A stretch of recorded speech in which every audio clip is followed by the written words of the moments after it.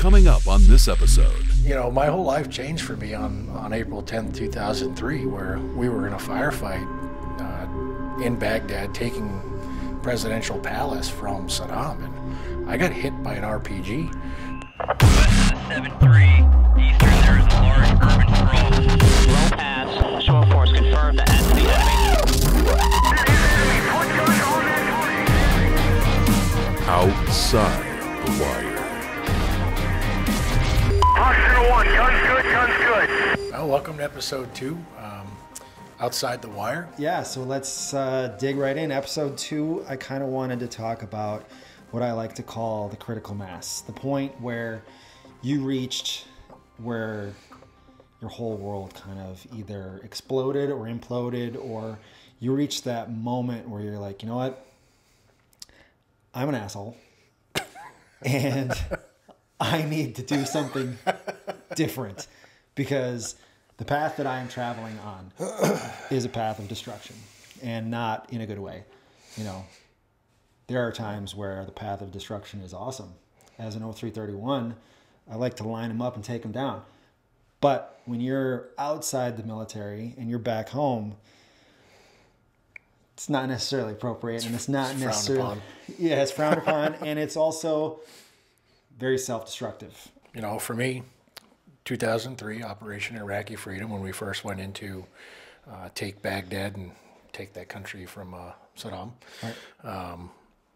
Was definitely something, you know, when I enlisted, yeah, I knew what I was going to do. I knew what I signed up for. I was going to be a Marine. I was going to climb the mountain, slay the dragons, and transform in that awesome uniform and be an expert at everything. That wasn't the case. So the funny thing, real quick, when you say slay the dragon, Yeah, slay the dragon. you're talking about the commercial. Crucible commercial? Yeah, the commercial. So I was in boot camp when that commercial came out. And I remember my younger brother, I think he was, I don't know, 4 or 5 at the time, writes me this letter. And he's like, Greg, are you going to have to slay the fire-breathing monster? And I was like, Rob, I already did that. Yeah, he's done. No dragons. I didn't find any dragons. I'll tell you just that. a big But, stupid hill. Yeah, you know, but for me, you know, at that point I had been in a little bit, and I was a corporal when I went over to Iraq, and I had a squad handed to me with guys, and I was in charge of. I was an 0331, and I was in charge of making sure their safety and well-being. And I'm a young guy myself, and it's like, oh, cool, all right. Yeah. But that's where I kind of had that epiphany for me, was like, this is for real now. You know, like this isn't training. This isn't the crew. I mean, if you look back at all the training you had in the military, easiest part was boot camp. You didn't have to worry about dying, really. You know, my whole life changed for me on April 10th, 2003, where we were in a firefight in Baghdad taking presidential palace from Saddam, and I got hit by an RPG, and that was for me. That was my turning point, where I got hit, and it was the point that you're no longer playing anymore. You're done. You get to sit this one out. Go to the bench, and I didn't want to do that. Yeah. You know, and we'll fast forward. You know, coming out, I dealt with a lot of surgeries. I couldn't talk for months. I couldn't eat for months. I had a trach that was put in here, and you know, I took a lot of the stuff away from my nose and my taste buds for then. When they put a smaller trach in to do other surgeries, because they had to keep it, because the head is, I don't know if people know this, but it's a pretty vital piece of organ that you carry, and you get hit in it. Your grape's pretty important. Yeah, you're not, you know, that's why, you know, you drive a motorcycle, you should wear a helmet, you know, things like that. You should probably wear a helmet when you're doing like extreme stuff. But so it's not like they could just slap a tourniquet on my head and call it good. I mean, that wouldn't be good, right? So, you know your relationship with your corpsman. If he starts putting a tourniquet around your neck, you're pretty much screwed, or you really pissed him off. So for me, I had a family. I had a newborn, and you said your daughter was born while you were there. Yeah, when I entered the country, that's when I had, you know, my first sergeant and chaplain standing there going, "Congratulations, Dad!" And I'm like, "Oh, awesome! All right." You know, I mean, yeah, I was. Don't get me wrong, I was very proud, but you're thinking about what you're about to go do, and you're like, "Oi!" And there was always that back of my mind going, "Okay, you know, this is real. This isn't Crucible. Yeah, I mean, because for me, I know when I deployed, I tried to wrap everything up. Like, I can't imagine your experience versus my experience. I deployed in '04, and I think we're right around the same age. I didn't have a family, or I had a girlfriend and mom and dad, obviously, but I broke up with my girlfriend. I tied up all my loose ends and basically I paid any bill I could pay off. I didn't want anything. I didn't want to have to worry about anything. So I went there with like very clear, focused. I didn't think I had the maturity at that age to be focused on the job I had to do and also be worried about a wife or kids. So like, I mean, for you and, you know, so many other people that were deployed, that happened a lot, right? You get a lot. Admirable that you were able to do it, but you know, a lot of stress, I'm sure. Oh yeah, I mean, you had to have those real talks before you left. Like, okay, I'm gonna come home. I'm not telling you I'm coming home, but yeah, you know, like I said, not really a thought in my mind. You know, we talked about it. We sat down. Hey, there's a good chance we're about to do something that, you know, is going to be dangerous, and you know, there's a good possibility that I might not come home in one piece. Yeah. I told her, you know, I would do everything I could to come home.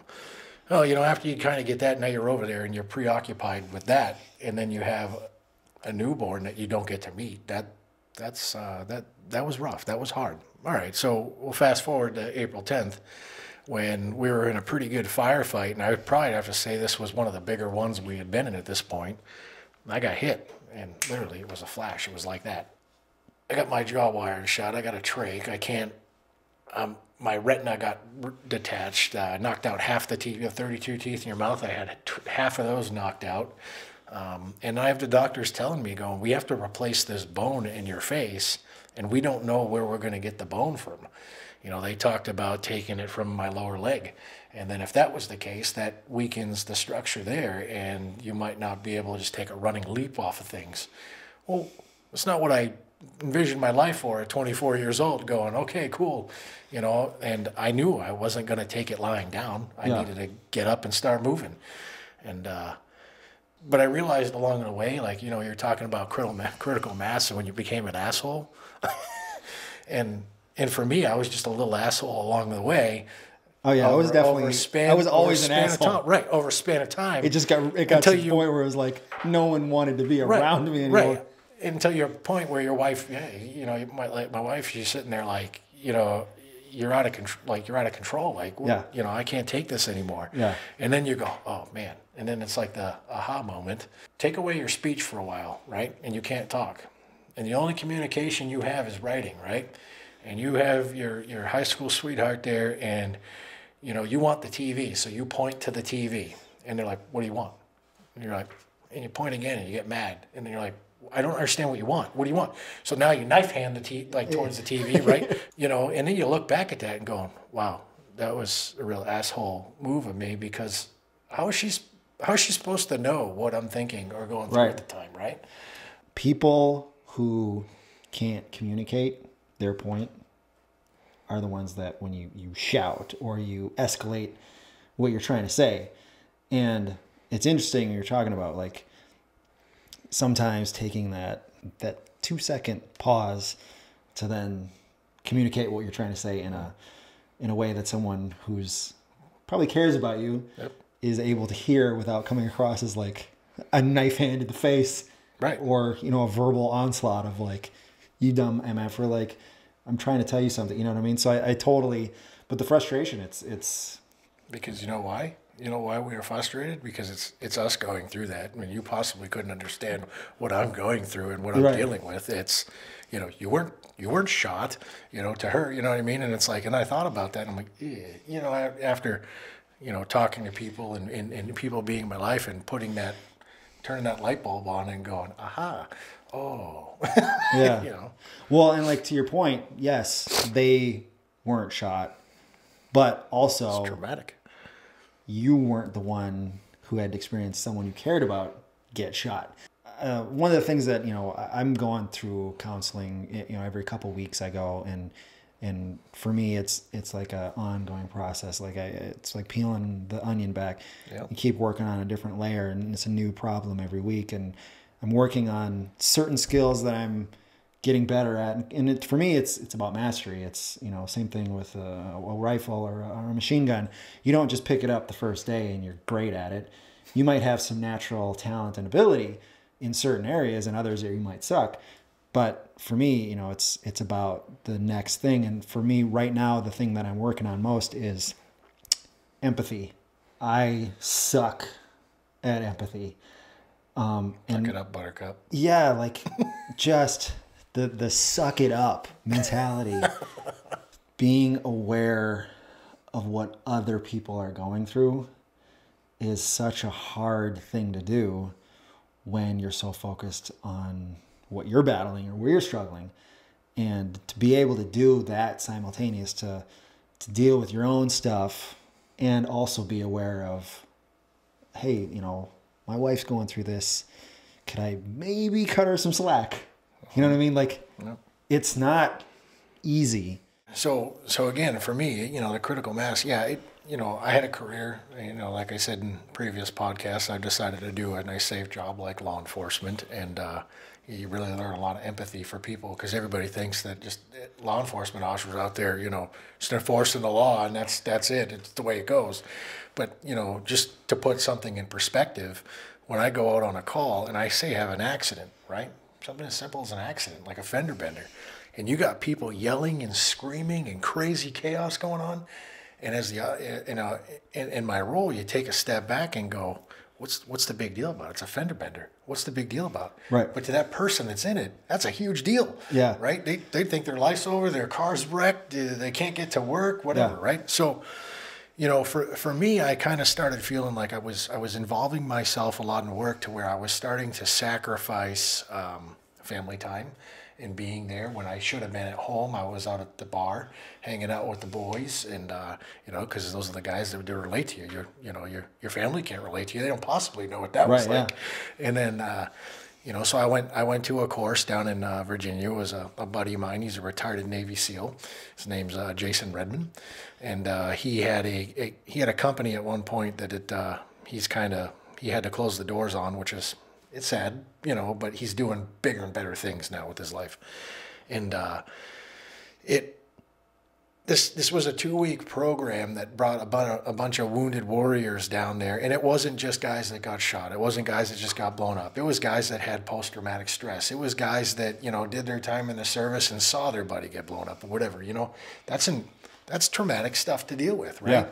So what he taught us is he taught us how to take our story and be able to tell it. And that's what's so awesome about this duo right here and us doing what we're doing, because I think this is what's going to help. Yeah. And it was getting yourself mentally right, getting yourself, if you're a spiritual person, getting your spiritual, your Zen, whatever that is. Yeah. There's all kinds of worship, right?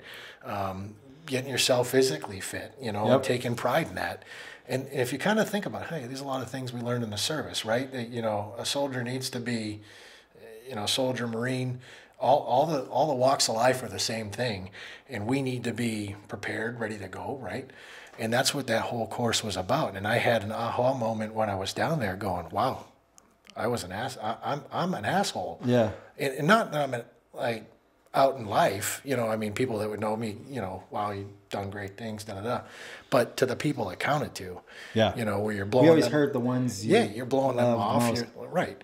And you kind of think about that, and it's just like, you can't make up for lost time, but you can do the right things to set it right, right? Yeah, for sure. For me, I always had a goal, a career thing, right? So for me, it was when I got injured, it was like, okay, I got to start walking, I got to start running. All right, I want to be in law enforcement. I got to get there. I got to get past the PT test. You think my wife was happy with that decision at the time? No. So yeah, I almost lost you once. Let's do something more risky. Right. And I kind of think about that, and I didn't really give her much of an a say in it. And I think about it, it's like, you probably should talk things through with your significant other or the loved one, or and let them see where they're at. I wanted to ask you something.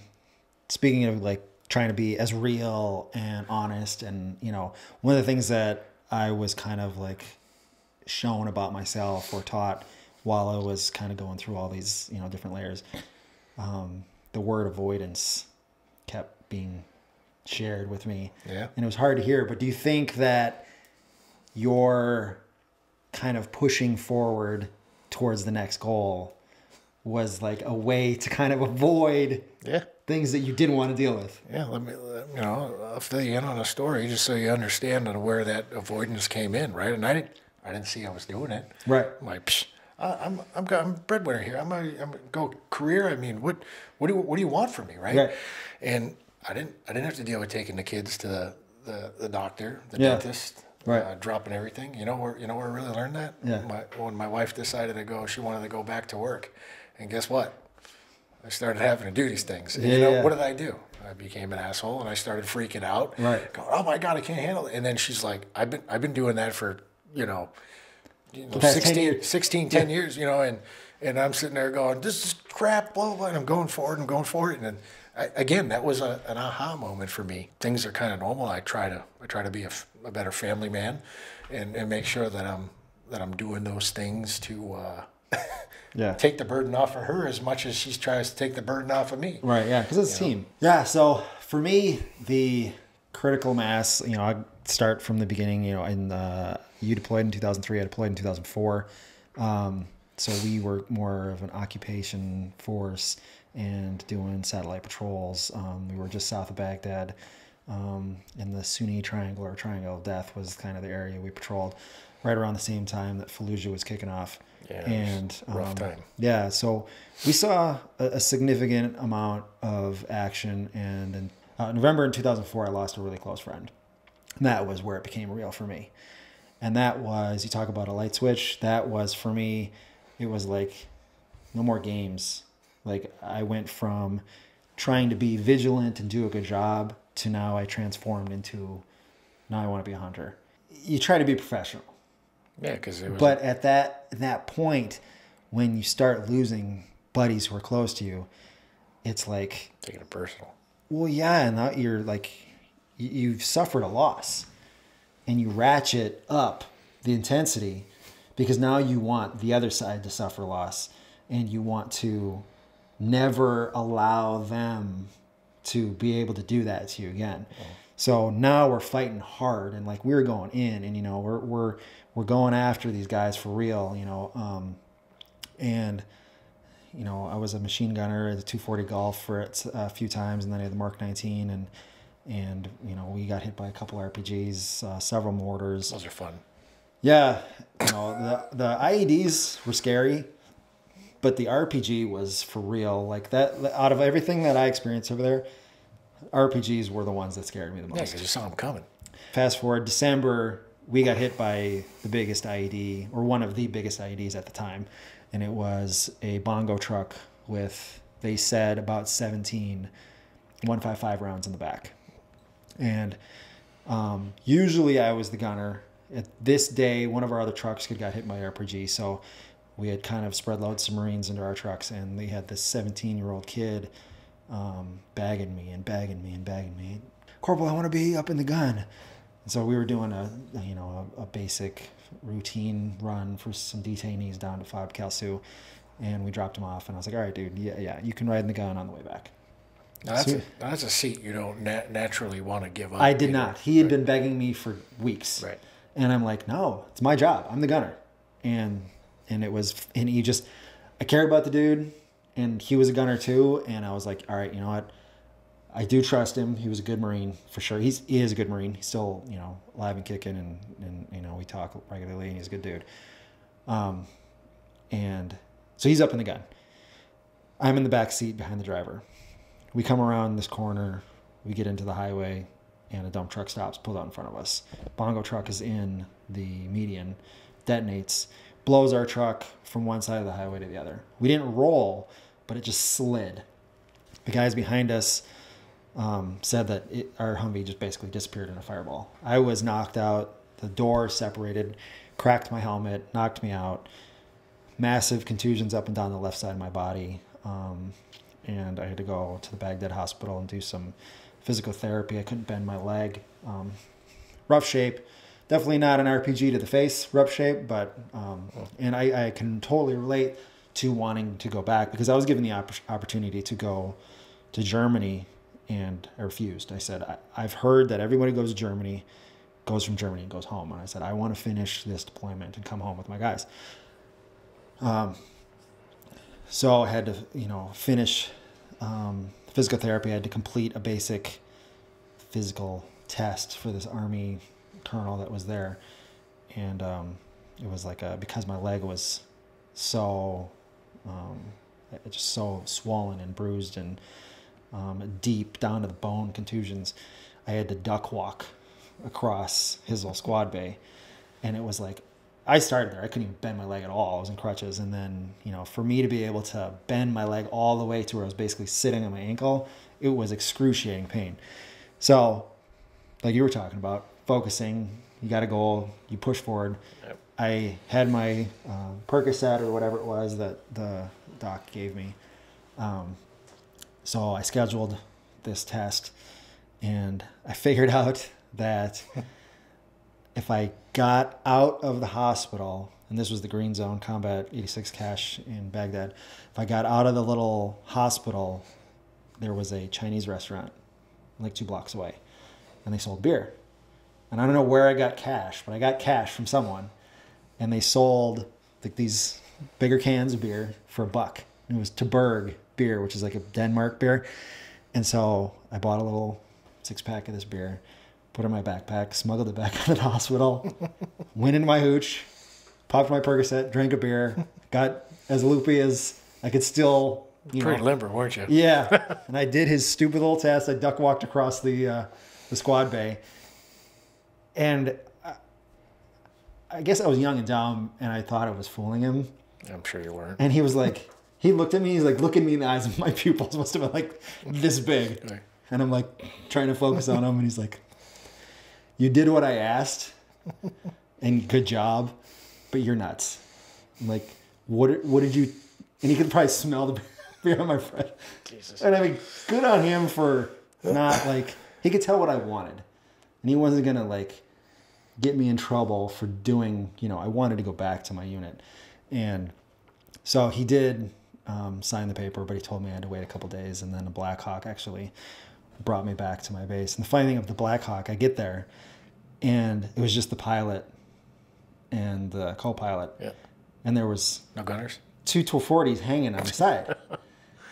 And there's no gunners. And so they go to strap me in, and I'm like, no, where's the gunners at? And they're like, we're just bringing you, it's like a 10-minute trip. I'm like, I don't care. I'm not going to sit here with a gun unmanned. So I made them strap me into the gun. And I'm sitting there like, and I still couldn't wear a helmet because I had my head was still swollen. I had a chit for no helmet or whatever until the swelling went down a little bit. But I'm sitting there with like a bandage on, hanging onto the 240 Golf on the side of a Black Hawk, getting back to the base. But anyway, so then, like I said in the last episode, I went through the whole adrenaline junkie phase, got married, had 2 boys, and really for the longest time just considered myself to be normal, fine, good to go, and would not admit to any kind of weakness or abnormality, or how do you pronounce that word? You know what I mean? Basically, there was nothing wrong with me, and would never admit that there was anything wrong. And the problem is, when you have that mentality, it always gets worse because you're not putting any effort into getting better, and you're reinforcing this mentality of you're fine.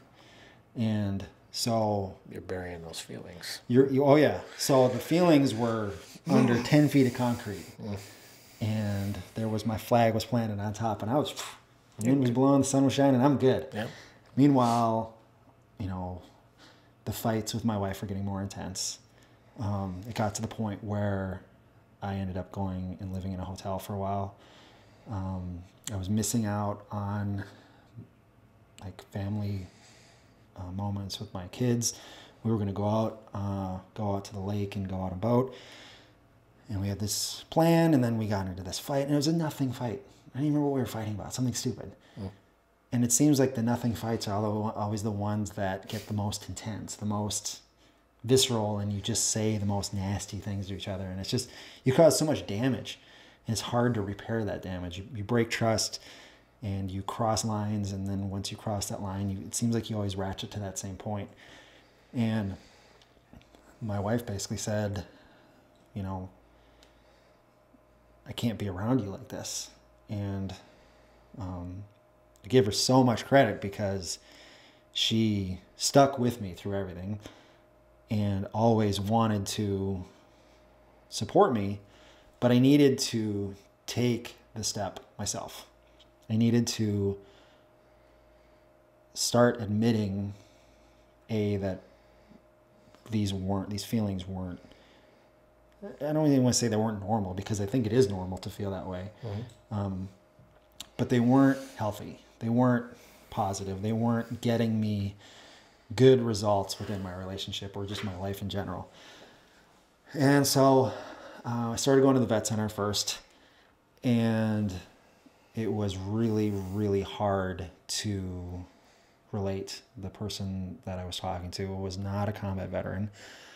She was not in the military. She was nice, but I think what she was doing, and I didn't like it, was almost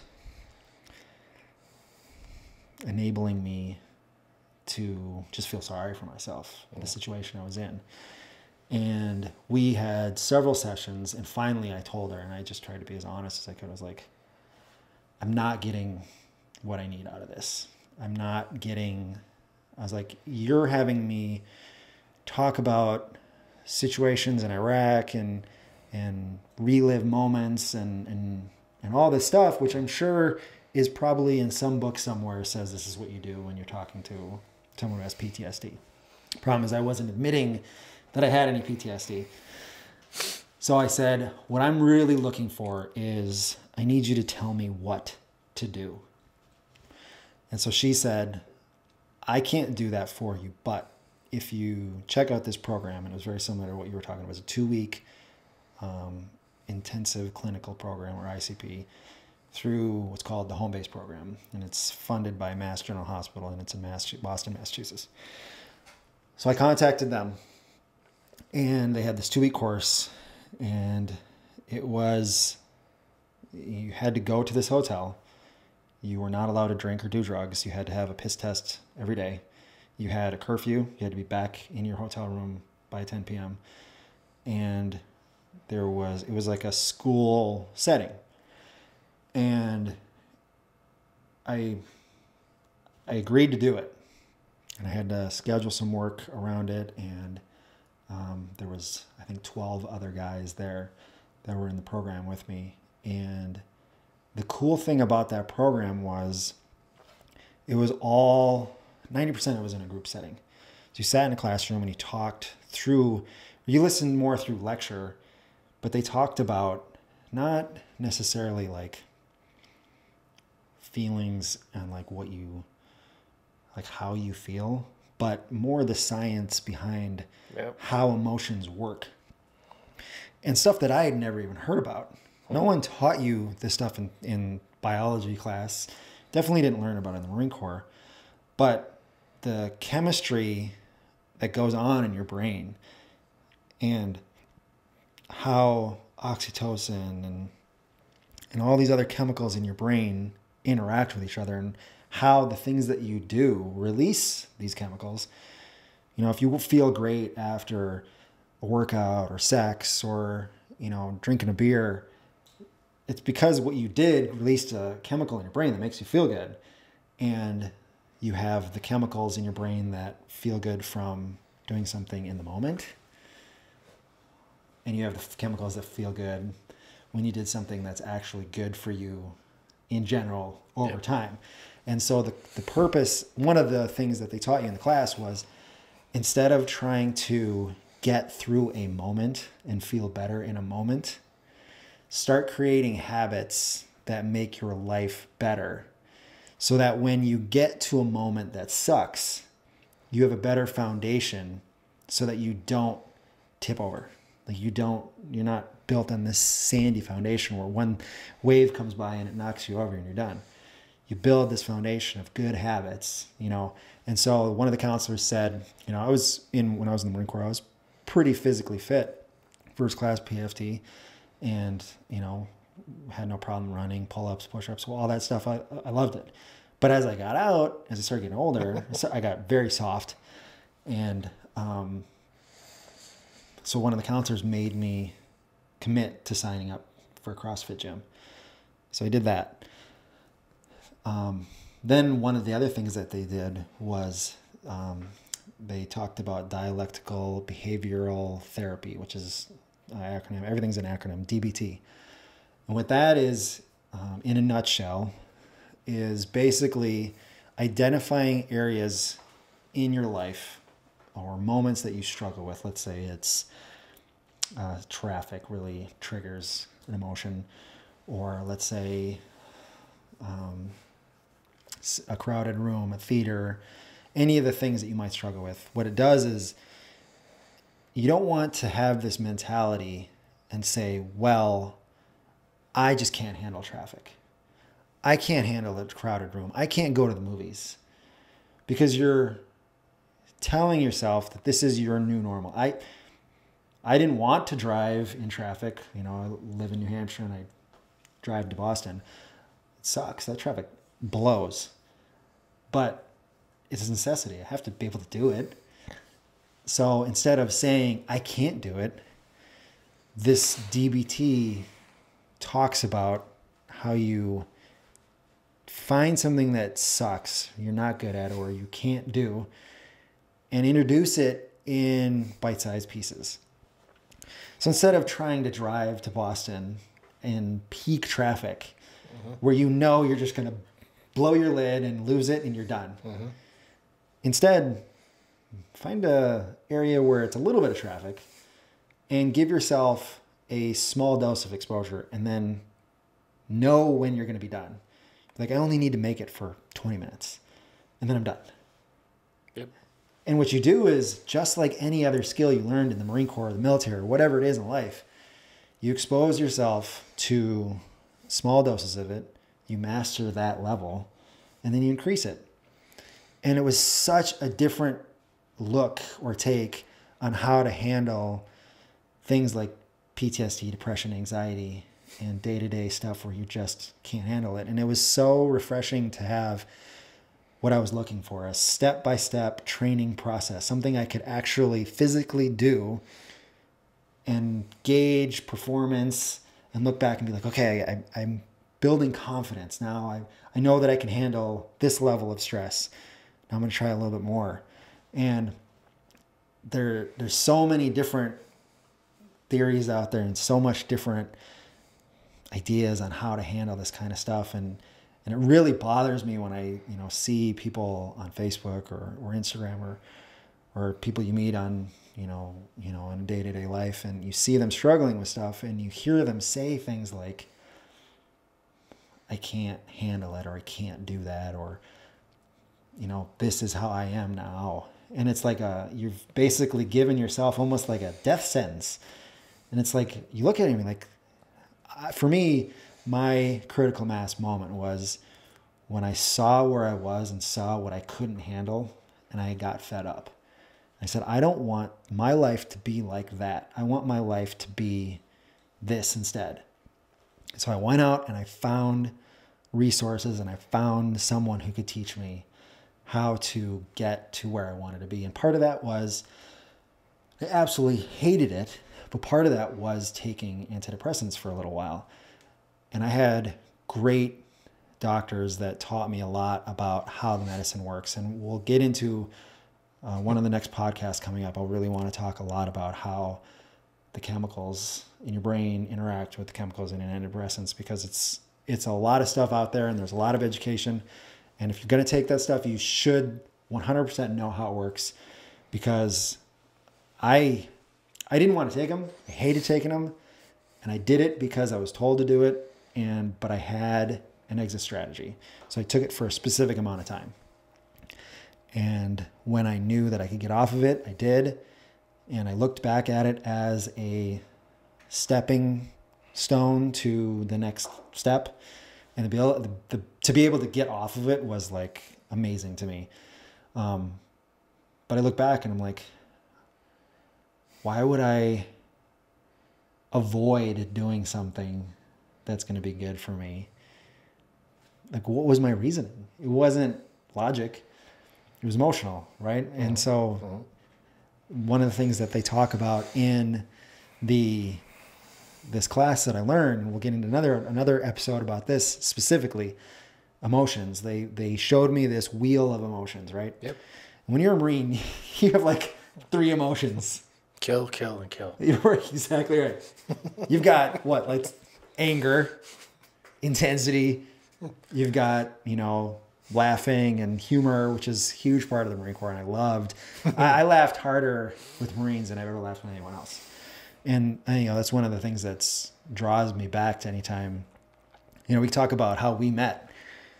I was on a airplane coming from DC back home, and I'm sitting right next to your wife, and I meet your wife and we're chatting and give your wife a lot of credit because I'm not the kind of person that necessarily would open up to a complete stranger. But she's sitting there, she's talking, and it was one of those moments. And another thing that they taught in this class, and we'll get into another podcast about this because there's another huge topic, but comfort zones. Because when you're dealing with PTSD, anxiety, depression, those kinds of things, you retreat to a comfort zone. Yep. And that comfort zone feels good in the moment, but it's so detrimental to you in the long run. It is. So a classic little example of comfort zone, missing out on a great opportunity by staying in my comfort zone. This podcast right here is a classic example of me. I wanted to do this podcast for so long, but I was nervous to do it because I didn't know if I'd be good. I didn't know if I'd have the right things to talk about, and I had so many people saying like, just fucking do it. You get off your ass and do it. And so I'm thankful that we're on episode 2. We've got the first one behind us. It's like the biggest milestone, actually did it. Yeah. But sitting next to your wife in this airplane, she starts chatting with me and I don't remember what she said, but she just was really hey, how are you doing? Are you a Marine?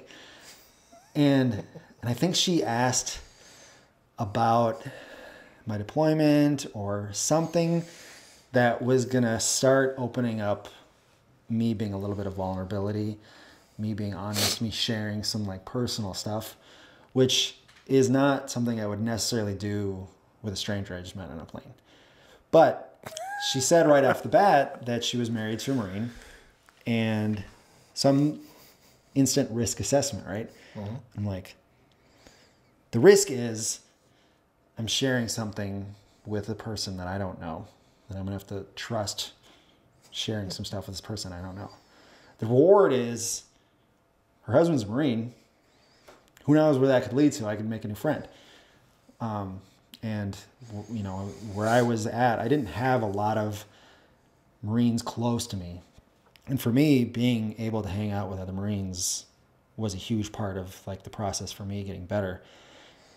Because not having someone to identify with, hang out and have some camaraderie with was just you get too into your own head and you just kind of retreat and you just can't relate to the coworker, the civilian coworkers and stuff.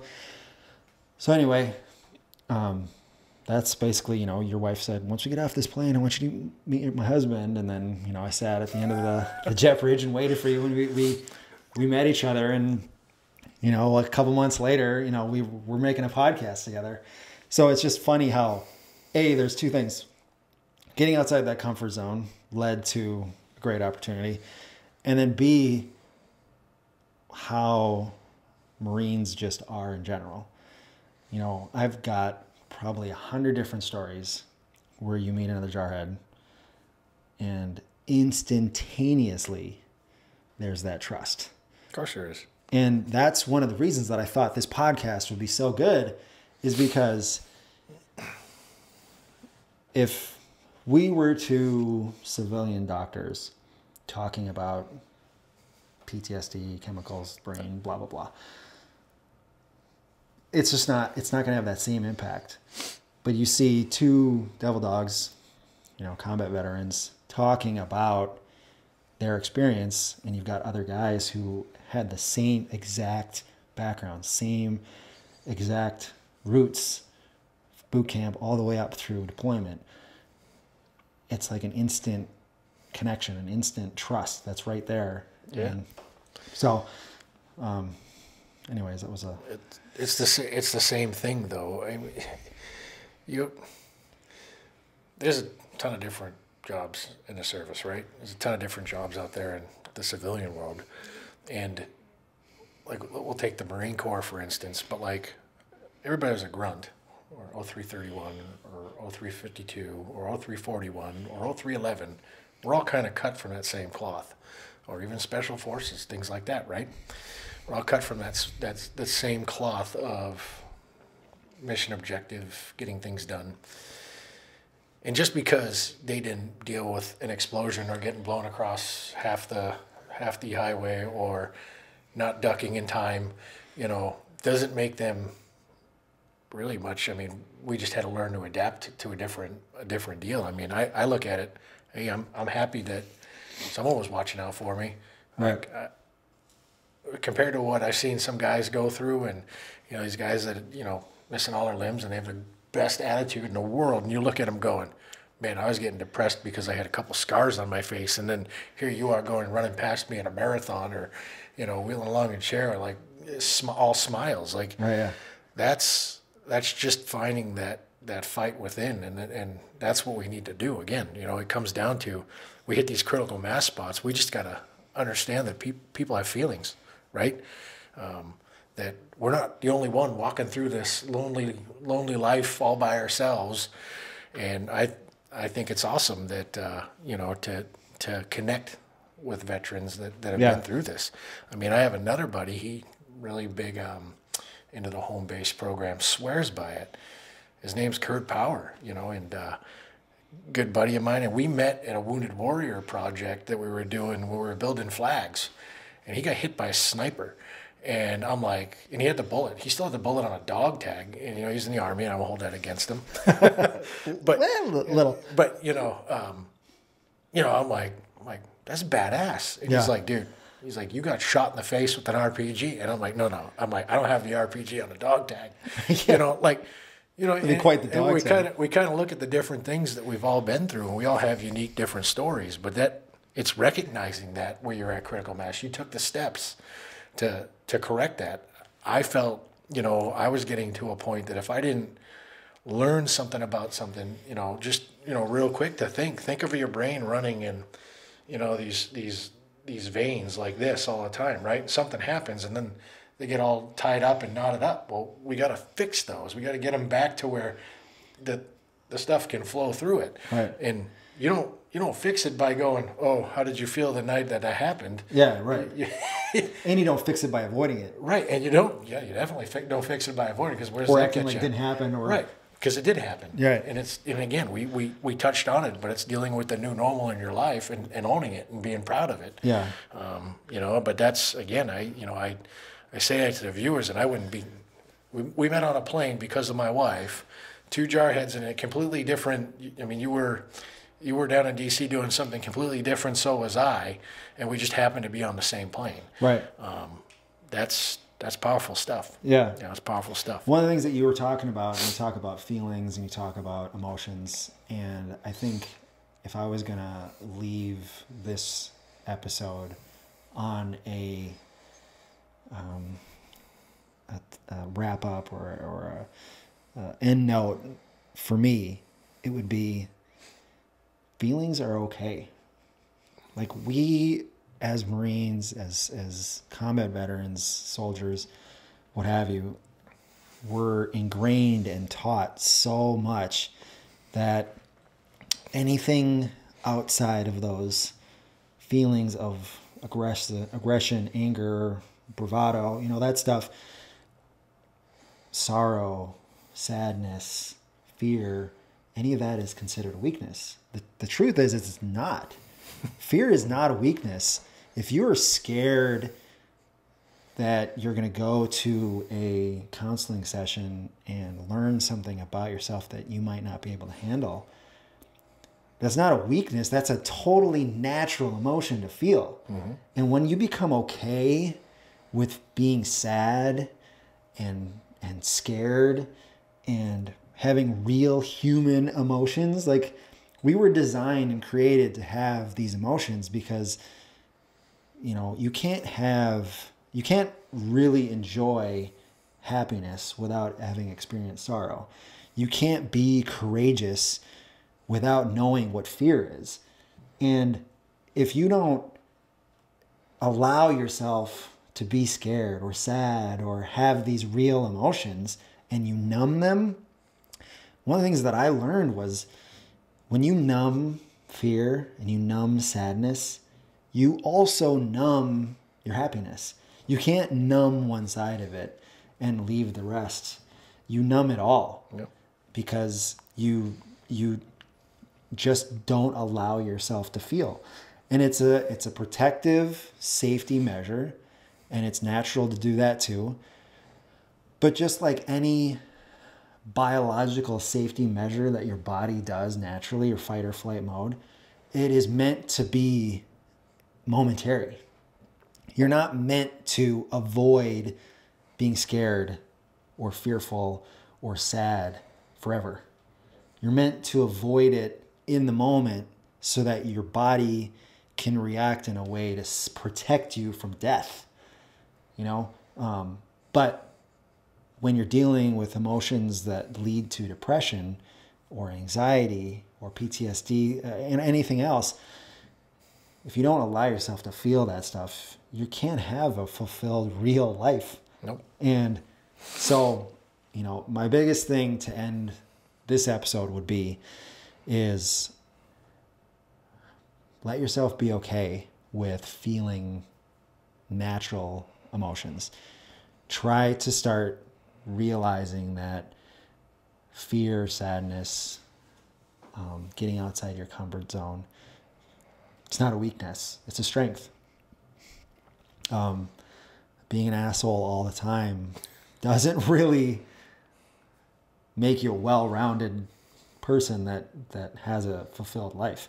And I think one of the things about depression is, for me, purpose was a huge way to get past feeling depressed.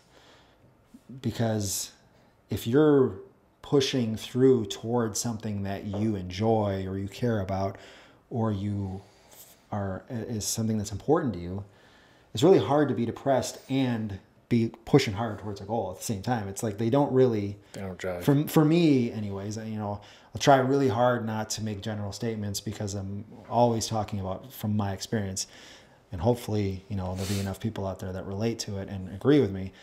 But you gotta find things that are worth living for and make that your priority. And if being a good husband or a good dad or being great at your job in the civilian sector is important to you, you're gonna have to be human and allow yourself to feel. And you're gonna have to learn to trust people that aren't necessarily combat veterans or people that can relate. You're going to have to go outside that comfort zone and allow people to help you and share things. And you don't have to share it all. You don't have to get into the nitty-gritty details about what you did or what you saw. Yeah. But if you say to someone, yeah, I'm struggling, I'm feeling depressed, you don't have to say why, but if you at least get to that first step, then that is a point where you can start making some progress from. Well, that's why there's so many programs out there that help us, right? You know, for veterans and guys that have been through things. And you got to look at it. Woodworking might be your niche. Playing basketball might be your niche. Jumping out of a plane might be your niche. Crazy, but it might be something that it gives you a sense of purpose and a sense of being. And like you said, it's a great analogy. Start with those small steps. Don't jump into the deep end, you know, not knowing how to swim, right? Right. You know, take your time and understand yourself and your mind, and then a professional is going to be able to do the best with that. And understand, well, you know, and this in closing with us is that what I dealt with was different than what you dealt with, Right. or the next veteran, or anybody watching or paying attention to this. We all have different things that make us tick, motivate us, move us. But if you're in the comfort zone and you're just hanging out in the comfort zone, you're not making progress. Yeah. You gotta become comfortable being uncomfortable. And I know that's an analogy everybody should know. Yeah, for sure. And that was a huge thing that woke my eyes up, you know, when I was in this home base program. Was we drove that home, you know, consistently. And I'm like, if they're saying this every day to me, then this must be something that's important. And that was like, if your comfort zone is, you know, for me, there was times where I couldn't get off the couch. You know, I was retreating up to a closed door upstairs in my house, turning all the lights off, and just leave me the hell alone. Isolating myself from any kind of stimulation that might aggravate me or irritate me or make me more upset. And so my comfort zone was this dark room by myself. That was like the comfort zone. That was where I felt comfortable without any light, any stimulation at all. That is a very unhealthy place to be. Yes. And you're not going to make progress on any level retreating back to a comfort zone where you're not doing yourself any good. And so I agree with you. Like, you have to get outside that comfort zone. You have to be comfortable operating in an area where you don't really feel good, because that's where you grow. That's where you learn. That's where you become better. Yep.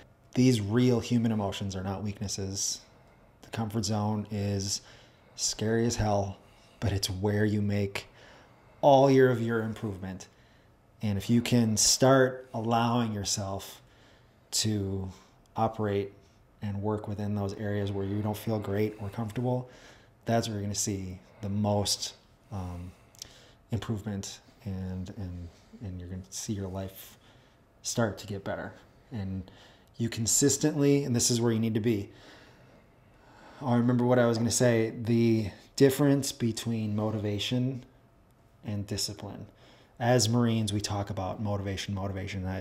I'm here to motivate you, motivator, you know. Esprit de corps. Everything is about motivation, which is great in a group setting when you have someone else to motivate you, or you're doing something you enjoy and you're motivated to do it.